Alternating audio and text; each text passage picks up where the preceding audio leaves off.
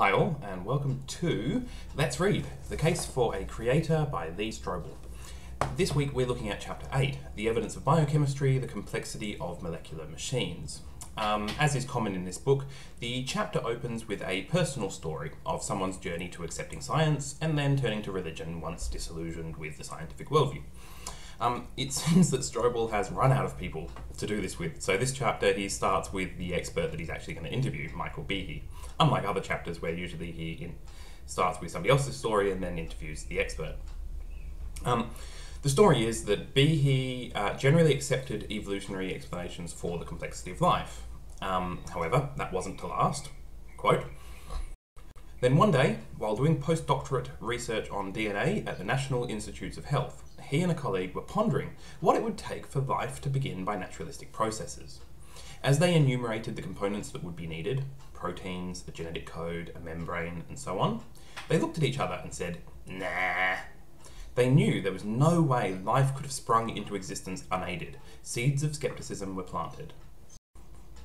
This is the common straw man that creationists use to argue against evolution. Firstly, this is strictly an argument against abiogenesis, not evolution, which is what this chapter is actually supposed to be about. Secondly, at the most, this is simply an argument from incredulity, combined with a misunderstanding of what current models of abiogenesis actually say. I mean, even if we had no idea about how cells arose, that hardly implies that they couldn't have arisen naturally. But even that's not the case. While we are no way close to having all the details, we do actually have a pretty good framework of how life could have arisen naturally. Now, I don't want to go into too much detail, but the basic idea is that we're pretty sure that actually quite complex molecules can arise by purely natural processes. We know that molecules that are similar to DNA can form through these purely natural processes. And if any of these molecules are able to catalyze the formation of other molecules that are similar, then what you would have is actually the first self-replicating molecule. And if you had a self-replicating molecule, that would actually allow for a kind of evolution to occur. Sometimes it's referred to as chemical evolution, whereby those molecules that are more efficient at causing other molecules to form similar to them, they would outcompete other self-replicating molecules. And so you'd have slight variation, you would have a competition, and you would essentially have an early proto-form of evolution happening.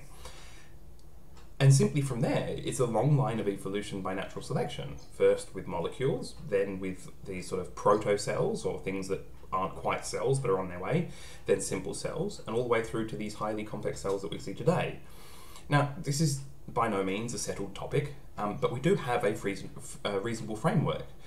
Research is continuing and has been actually quite successful so far. And to argue that it's simply impossible to account for abiogenesis would require more than simply an argument from incredulity. Anyway, Strobel then charts how Behe became disillusioned with the limitations of scientific knowledge when it came to the precise details of how cells function, and so he turned to intelligent design as a more satisfying answer. Now, the nice thing I think about apologetics books is they are all very front-loaded.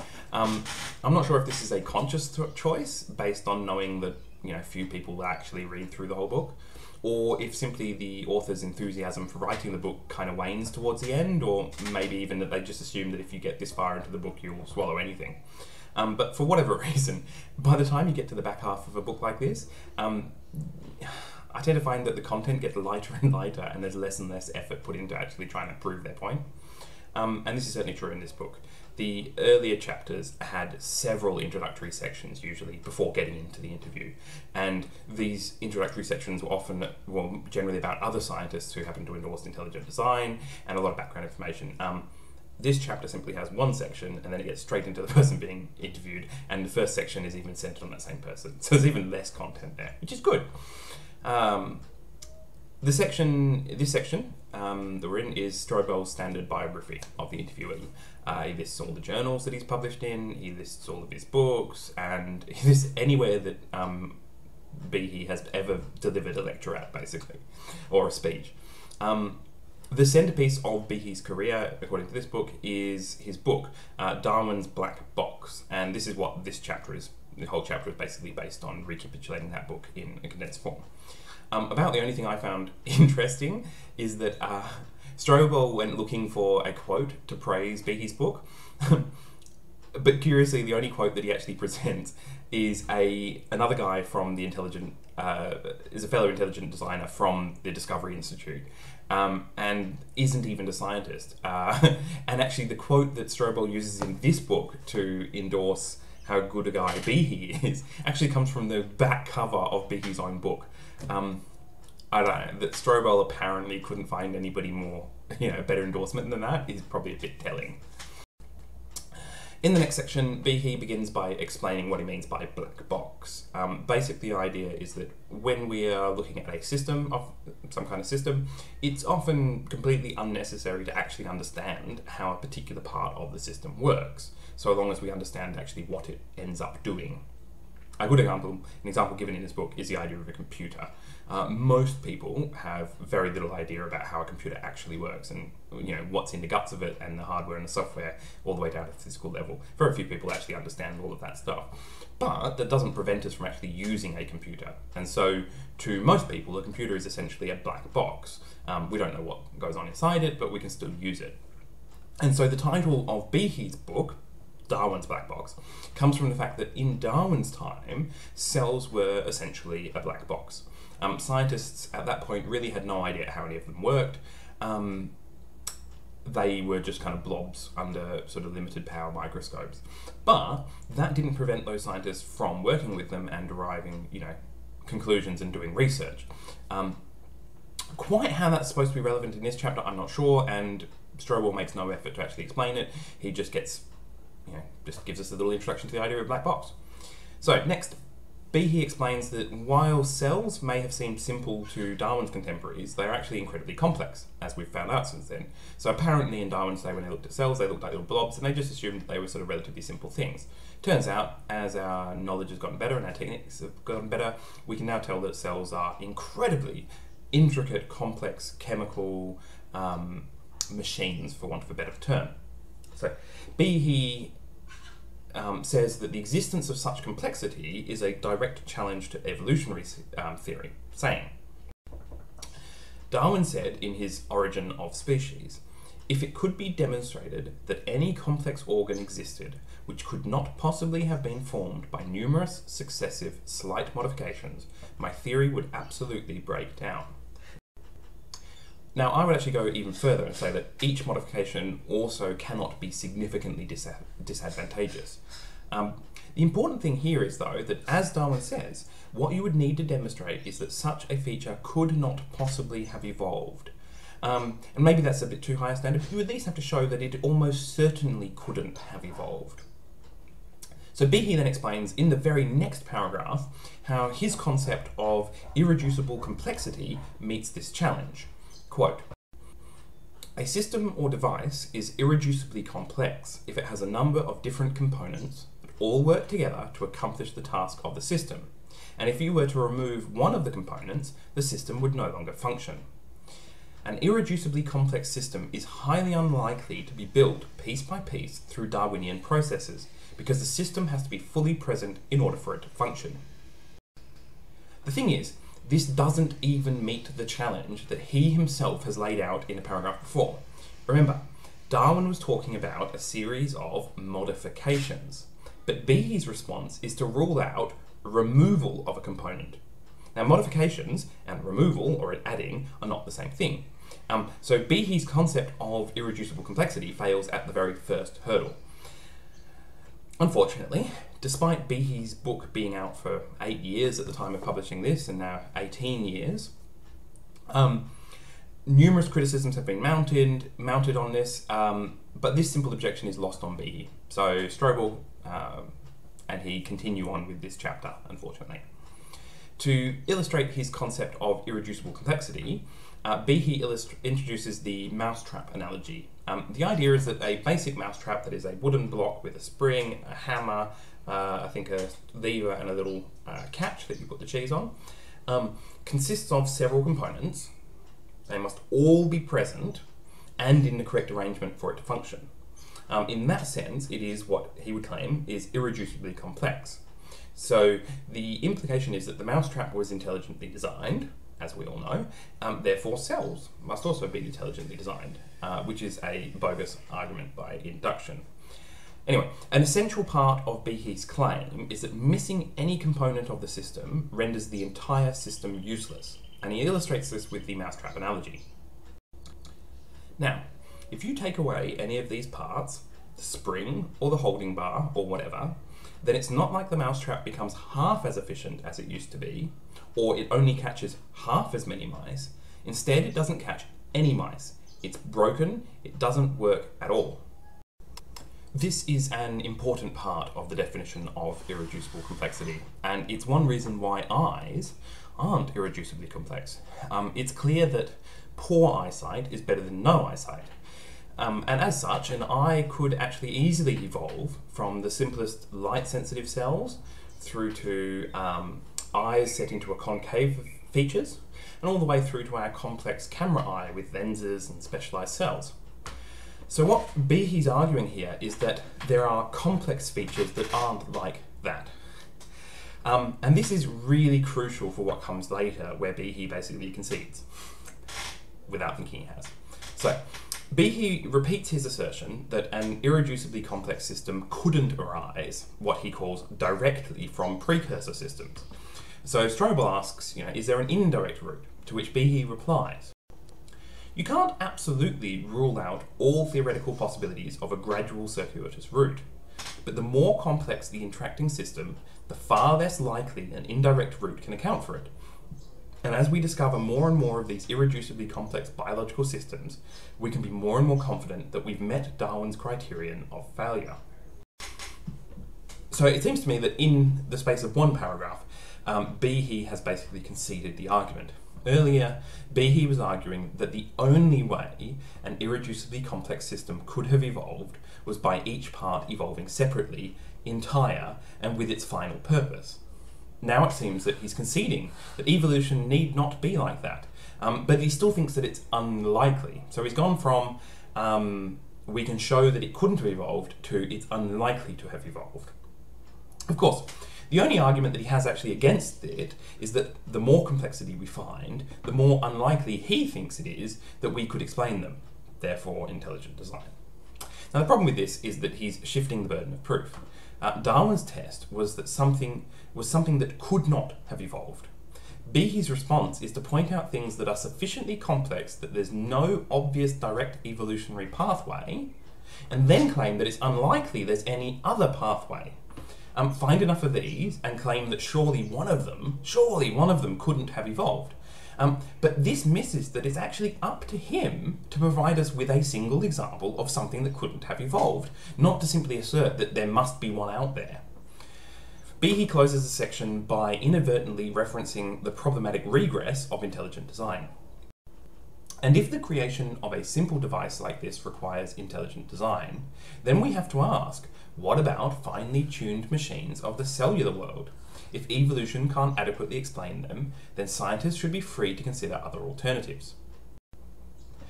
The argument, roughly, seems to be that the more complex something is, the more you need an intelligent designer to explain it. But of course, this falls into the common objection of explaining the intelligent designer itself. The only way out of that is by special pleading, which is why positing an intelligent designer simply pushes the problem back a level. It doesn't explain the existence of complexity as the result of simpler rules, which is exactly what a scientific theory does, but rather it explains complexity as a result of an even more complex entity, which itself needs explaining. Behe's mousetrap analogy has drawn a lot of fire, and there are many objections to it. Strobel goes through some of them in this section. The problem with this whole section is that the mousetrap analogy is really only a useful way of communicating the idea of an irreducibly complex system. That is, just explaining the concept. It isn't useful in defending the idea that such a system couldn't evolve. We know that mousetraps are designed. It's hardly surprising that the basic model of a mousetrap almost certainly couldn't have evolved. The objections that critics are making are simply objections to Behe's claims about biological evolution translated into the mousetrap analogy. This translation into the analogy makes them fairly easy for Behe to defend against, while the actual objection against his biological claims is actually left unanswered. Anyway, the first objection covered is the idea that a simpler mousetrap could have existed.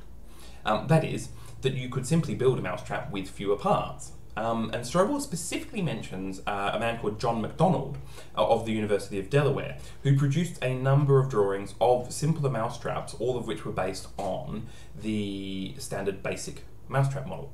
Behe has two objections to this. Firstly, I agree there are mousetraps with fewer parts than mine. As a matter of fact, I said so in my book. I said that you can just prop open a box with a stick, or you can use a glue trap. The point of irreducible complexity is not that one can't make some other system that could work in a different way with fewer parts.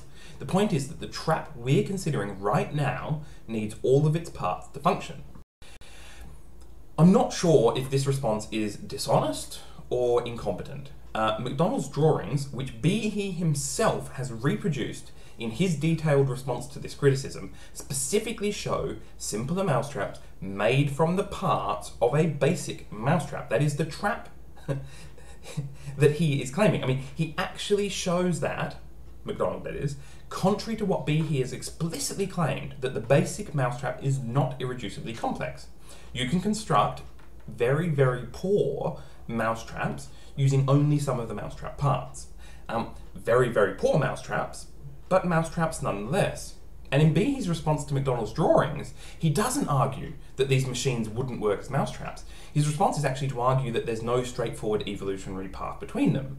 So even in his response, he's acknowledging that mousetraps aren't irreducibly complex. But in this book he ignores that, either because Strobel doesn't make it clear to him what the actual objection is, or because it's simply inconvenient. Behe's second objection is actually even worse, and he says, the challenge to Darwinian gradualism is to get to my trap by means of numerous, successive, slight modifications. You can't do it. Besides, you're using your intelligence as you try. Remember, the audacious claim of Darwinian evolution is that it can put together complex systems with no intelligence at all. To me, this is mind-blowingly stupid. The challenge to evolution is not to show how a mousetrap evolved, since we know that it didn't. It's just an analogy. Also, to reconstruct how something evolved does require intelligence. That's not an argument against evolution. The fact that evolution itself requires no intelligence doesn't mean that understanding evolution requires no intelligence. I mean, if that was the case, we wouldn't have books like this. The next objection to Behe's mousetrap analogy is that the components of a mousetrap could serve other functions. And Behe's response to this is to say, the problem is that it's not an argument against anything I've ever said. In my book, I explicitly point out that some of the components of biochemical machines can have other functions. But the issue remains, can you use numerous, slight, successive modifications to get from those other functions to where we are? This is moving the goalposts. Behe's claim is that irreducible complex systems can't have evolved, on the basis that all of its components are necessary for it to function. Now, when a critic points out that a system could have been functional with parts missing, just some other function, so functional not in the end way, but in a different way, this actually strikes to the core of Behe's argument. If his only response is to say then, but how did it evolve from one function to another, this is implicitly conceding the argument. So anyway, after this weak response, Behe goes on to again argue that to find functions for partial mousetraps requires intelligence, and therefore it's intelligent design. And it's the same bad argument that equates the process of evolution from understanding how evolution worked. Process requires no intelligence, understanding how it works does require intelligence. Behe closes this section by arguing that we don't have a good account of how the various components of a cell assemble themselves correctly. This is not an assertion that I'm qualified to answer, but a cursory scan of the internet seems to support that. It seems that there are a lot of unsolved problems in cell biology, and understanding cells at a molecular level is a very new field. But Behe's argument is simply an argument from ignorance. No one's explained it yet, therefore it can't be explained, therefore intelligent design. The next section is Behe explaining the irreducible complexity of cilia. Cilia are hair-like structures on the outside of cells that move in coordinated whip-like movements.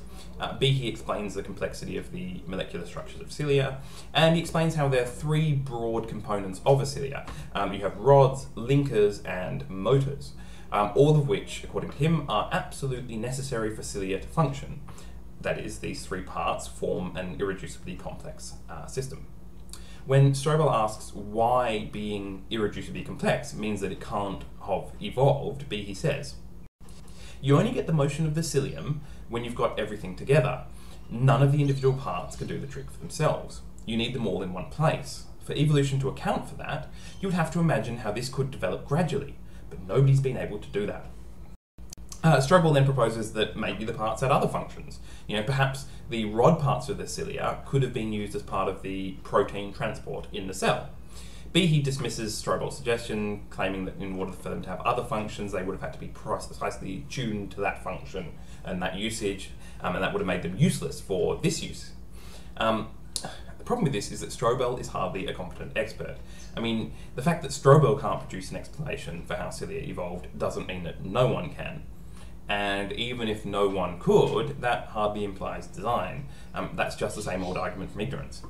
And since Behe feels that he's established that cilia couldn't have evolved, he then considers the possibility of it arising through multiple simultaneous mutation, that is, by random chance. No one seriously believed that this is what's happened, but it's a convenient straw man for Behe to beat up. The only interesting thing in it is in the analogy that Behe uses to explain how unlikely this is, he deliberately chooses a scenario where the random events occurring only occur like once a year, which is a subtle insinuation, I think, that to try and set up the reader with this idea that there just simply isn't enough time for natural processes to have accounted for complexity. Anyway, he finishes the section with a simple assertion that evolution can only work by successively adding parts to a system, never by taking away redundant components, and that is just plain wrong. The next section is about bacterial flagella. Behe gives a reasonable description of them as sort of whip-like structures like cilia, but they rotate to produce a propeller-like motion which enables the bacteria to move. Behe goes on to say that no one has produced an evolutionary explanation for an irreducibly complex biochemical system, such as the bacterial flagellum, and he backs this up with a quote from Andrew Pomiankowski. "Pick up any biochemistry textbook and you will find perhaps 2 or 3 references to evolution. Turn to one of these and you'll be lucky to find anything better than evolution selects the fittest molecules for their biological function." Unfortunately, this is quote mining Pomiankowski. This comes from Pomiankowski's review of Behe's book back in 1996. And at that time, biochemistry was essentially just a branch of chemistry, not biology. And hence, very little evolutionary thinking had made its way into biochemistry. This is partially because biochemistry was quite a young field of research, and most research was focused on what cells did, rather than how they came to be that way. Pomiankowski was bemoaning the then current state of affairs in biochemistry, but at the same time he was utterly rejecting Behe's intelligent design arguments. That no solid evolutionary explanations had been made in 1996 was understandable given the state of the science. Since then, much research has been done into exactly this question, and we have a much better understanding of the possible evolutionary pathways for these structures. Even in 2004, when this book was published, we were in a much better position. And so to quote Pomiankowski from 8 years prior to this book seems to me to be dishonest. Behe's response to the idea that a new field shouldn't be expected to have clear explanations for unknown phenomena is this. Darwinists always accuse folks in the intelligent design movement of making an argument from ignorance. Well, that's a pure argument from ignorance. They're saying, we have no idea how this could have happened, but let's assume evolution somehow did it. You've heard God of the gaps, inserting God when you don't have another explanation. Well, this is evolution of the gaps. This is a false equivalence. Due to the extraordinary success of evolution in explaining biological structures, it is a fair hypothesis to consider that unknown structures arose by evolutionary processes. No one asserts that they must have done when the evidence isn't there. What scientists say is that if we don't know, then it's reasonable to look for evolutionary explanations. I mean, the big difference between making a tentative assumption that evolution can explain something that we don't understand, on one hand, and on the other hand, the idea that intelligent design can explain it, is that evolution is not defined by exclusion. All the arguments for intelligent design explicitly require us to first establish that something could not have evolved or occurred by chance, and that therefore it was intelligently designed. I mean, this means that the only way that we can conclude design is by excluding all other naturalistic explanations. I mean, design cannot be verified directly. Evolution can be, and it has been, which is why it's fair to look for evolutionary explanations. And in the absence of evidence one way or the other, is to still conclude that evolutionary explanations are probably more likely. In this section, Behe gives an explanation of the complexity of a eukaryotic cell. And eukaryotic cells are one of the three main types of cells, and they comprise most complex, I think all complex multicellular organisms, almost all, close to my heart, humans included. Particularly how the eukaryotic cell, which has a nucleus, is divided into different sections. So the cell isn't just one blob of stuff, it's actually got lots of different rooms within the cell, it seems to say. And the different sections do different things, and there are various molecules that are produced in some areas and moved to other areas and need to be transported around the cell. And this is, I find, really fascinating stuff. And since his argument is that it's based on the idea that cells are complex, I mean, at least that's one component of his argument, he does actually need to go into all this detail and explain it. But all he manages to show is that a eukaryotic cell is incredibly complex, and that's hardly in dispute here. I mean, before actually making any kind of case beyond that, he just simply concludes the section with this quote. So, you've got numerous components, all of which have to be in place or nothing works. If you don't have the signal, if you don't have the truck, you're pretty much out of luck. Now, does this microscopic transportation system sound like something that's self-assembled by gradual modifications over the years? I don't see how it could have been. To me, it has all the earmarks of being designed. And that's the only argument he's got. It's just an argument from incredulity. And yes, actually, a highly tuned system like that does sound like something that could have evolved, given the billions of years, literally billions of years, that eukaryotic cells have been evolving for, and the fact that this kind of transportation system within eukaryotic cells are ubiquitous in almost half of all life forms on this planet. You've got that many cells all evolving. It doesn't actually sound that surprising to me that it could have produced such a highly tuned system. So this next section is focused on how blood clots. Behe argues that blood clotting in humans requires a highly choreographed cascade of 10 steps that uses about 20 different molecular components. Again, Behe claims that this is a irreducibly complex system. However, this section is really just so Strobel can ask Behe about gene duplication as a possible objection to his ideas.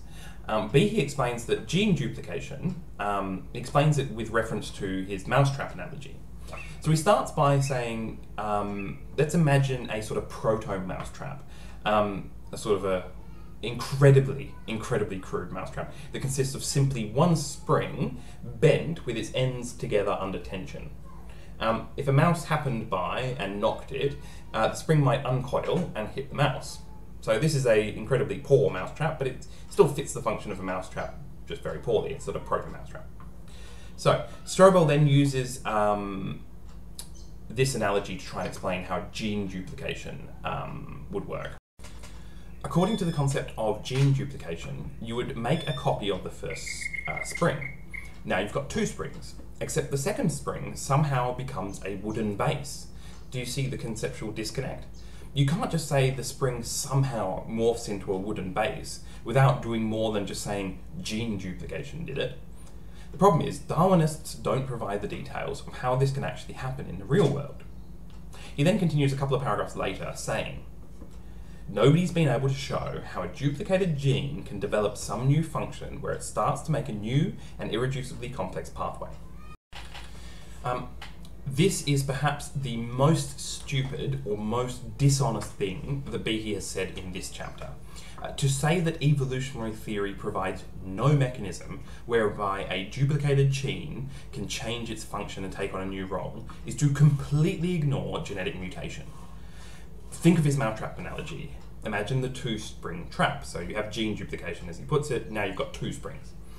And imagine as it evolves, one of the springs becomes bigger and heavier and less springy. It gradually becomes larger and flatter, and at each step it makes the whole thing more stable and provides a better anchor for the other spring to uncoil from, potentially killing mice. That is, at each step as it becomes larger and larger, because it provides a better anchor, the mousetrap is more and more functional.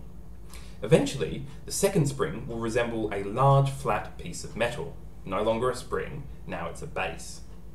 Voila! Exactly the two-component mousetrap that Behe is saying couldn't have evolved.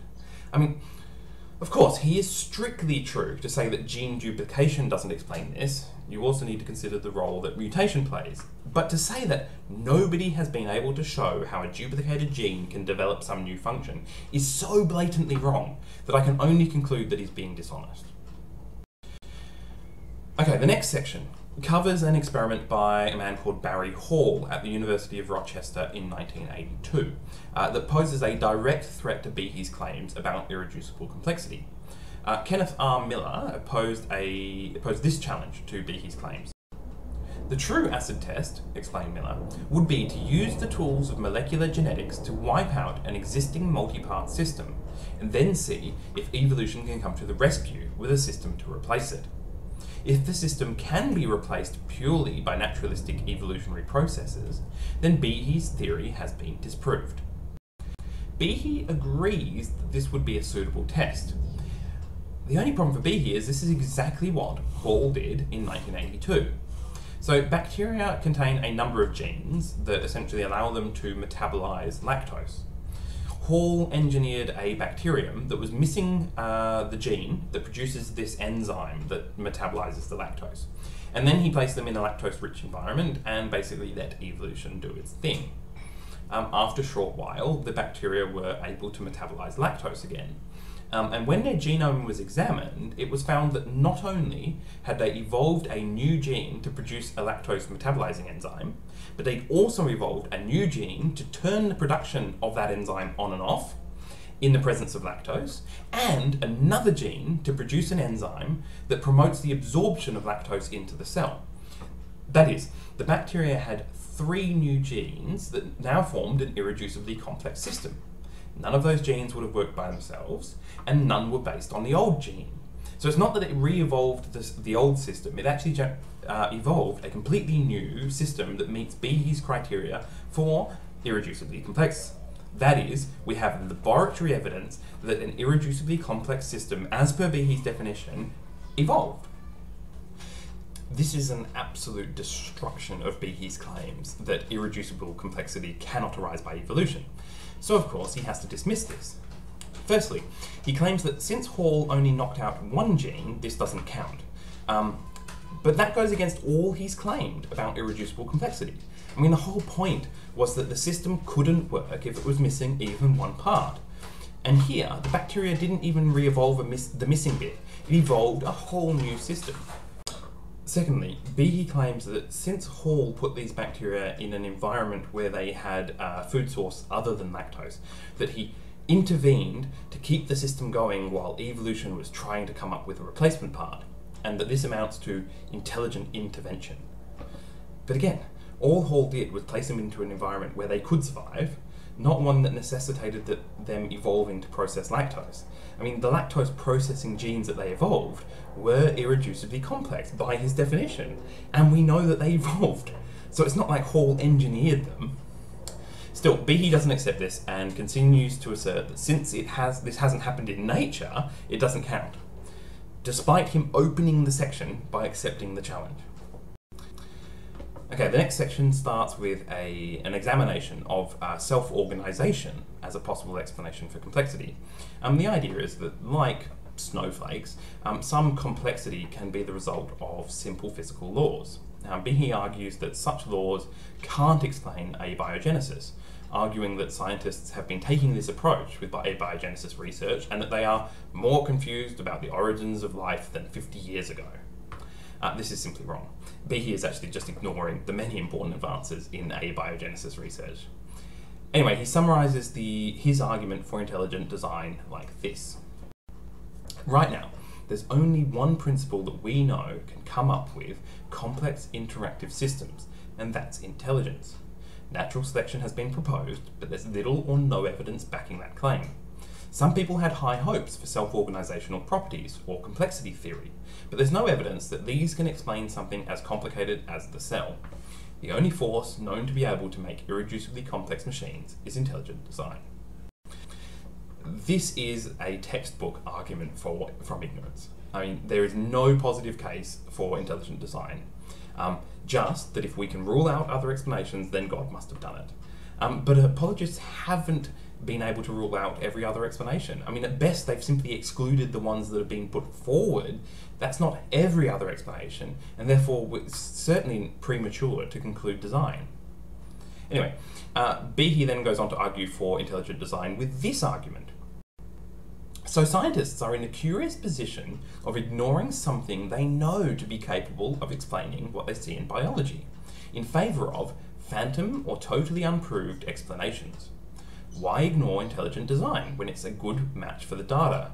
Yes, we have to keep an open mind in science, but we shouldn't be ignoring the most obvious explanation for all the evidence we have today. What are scientists ignoring? I mean, there are no known intelligences that can produce what we see in biology. I mean, the most advanced intelligences that we know of, our own, are incapable of producing things of such complexity on such a scale. Scientists aren't ignoring a known explanation. They're simply waiting for intelligent design to prove its case, which it hasn't. Behe then goes on to defend intelligent design against the claim that it's unfalsifiable, saying, what's really ironic is that intelligent design is routinely called unfalsifiable by the very people who are busy trying to falsify it. Intelligent design's strong point is that it's falsifiable, just like a good scientific theory should be. Now, what Behe is doing here is equivocating on what he means by intelligent design. I mean, the argument from design, or intelligent design in general, is unfalsifiable. However, occasionally someone is either brave enough or stupid enough to make an argument that is falsifiable. And Behe did so with his concept of irreducible complexity. He claimed that any system of multiple parts that relied on all parts being present in order to function could not have evolved. That is actually a good, falsifiable hypothesis. Turns out it was wrong. Did he, or anyone else, then accept that intelligent design itself had been falsified? No. Even if he discarded the argument from irreducible complexity, he would have just come up with some other design argument, like specified complexity or something else. I mean, that's why intelligent design as a whole is unfalsifiable, while irreducible complexity is falsifiable, and has been falsified. Behe goes on to argue that evolution is unfalsifiable, saying that Darwinists claim that some unintelligent process could produce the flagellum. But this is wrong. I mean, evolution is falsifiable because it doesn't assert that just some process produced the flagellum, but actually that evolution via natural selection that involves mutations in genetic information did produce the flagellum. That is, if it was shown that some other process produced it, even a naturalistic process, that would falsify the hypothesis that flagella evolved. Simple. Behe closes the section with a kind of sneaky ad hominem, saying that people who argue against intelligent design get really angry and only really disagree because they are anti-religious. In a beautiful act of projection, he says, "We should not use what we want to be true to dismiss arguments or try to avoid them." Which is good advice, if only he and Strobel would take it. The final section, as usual, has Strobel and Behe musing on how intelligent design bolsters their Christian faith. He quotes Cardinal Ratzinger, then future Pope, now ex-Pope, in support of this idea that intelligent design supports Christian faith, which is curious because the Catholic Church actually has a fairly pro-evolution position.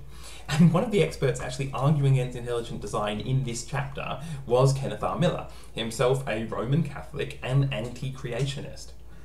Still, the main interesting point in this section is the idea that science in the last 50 years or so is now pointing towards the existence of a creator. And I actually find this interesting because I think it actually explains a lot about intelligent design.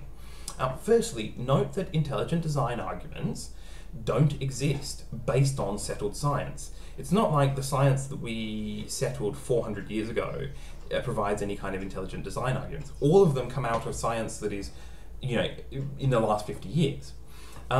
Any field in which, the results are settled, and there's some kind of overwhelming consensus, the results always point away from a creator god, or at best are neutral. All of the science that apologists use is recent, uncertain, and still up for some debate. This uncertainty and debate is used by apologists to insert their god into. This is not what we would expect if intelligent design was actually true. Apologists can give no explanation for why an intelligent designer would only intervene in the natural order at such a subtle level that it would take all of our scientific advances to get to the point where we could even begin to detect it. This is a hidden god that contradicts most major religions. And certainly the Christianity of Strobel and Behe. If intelligent design establishes a creator, it's not the god of Christianity. Before I finish, I actually want to summarise Behe's position, because I don't think he's made it explicit what his argument is. So, irreducible complexity is defined as: a biological system is irreducibly complex if 1. It has multiple parts, and 2. Removing any one part renders the system non-functional. Now, with that definition, the argument from irreducible complexity is: Premise 1. Parts of a biological system must have a function. Premise 2. Systems evolve by accumulating parts. Conclusion 1. An evolutionary precursor to a system will have fewer parts, but still function. Premise 3. By definition, an irreducibly complex system cannot function with fewer parts. Conclusion 2. An irreducibly complex system cannot have evolved. As I've already pointed out, premises 1 and 2 are both false. Premise 1 is false because it's equivocating on the word function. The function of a part of a system often changes as the system evolves. Arms turn into wings, genes for metabolizing fucose turn into genes for metabolizing propanediol. Premise 1 is also false because not all parts require a function. It's quite compatible with evolution that some parts of the genome, say, would serve no purpose and be non-functional. If selection pressure is very low, then even mutations that are mildly harmful can survive within a population. And that is not against evolution. Premise 2 is also false because not all systems evolve by gaining parts. Some evolve by losing parts. And if a system evolves by losing parts, it could have evolved from a system that wasn't itself irreducibly complex. What do I mean by that? Well, it's quite possible that you had a long chain of not irreducibly complex systems that were each accumulating parts. That is, those systems didn't rely on all of their parts to function, and it kept gaining and gaining parts, until the system gained its current function, so it was able to do what it currently does.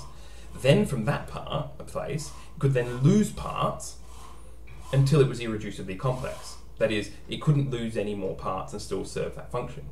That way you have a nice evolutionary chain whereby a system can evolve to be irreducibly complex. Because these two premises are false, the argument is unsound. Now, I actually like the argument from irreducible complexity because, unlike most of the fine-tuning arguments, it actually makes specific claims that are testable. Sure, the claims it makes are false, and intelligent design advocates don't accept that, but at least they're falsifiable, and I actually prefer that in an argument. Anyway, that's it for this chapter and for this video. Join me next week for Chapter 9, the evidence of biological information, the challenge of DNA, and the origin of life. See you later.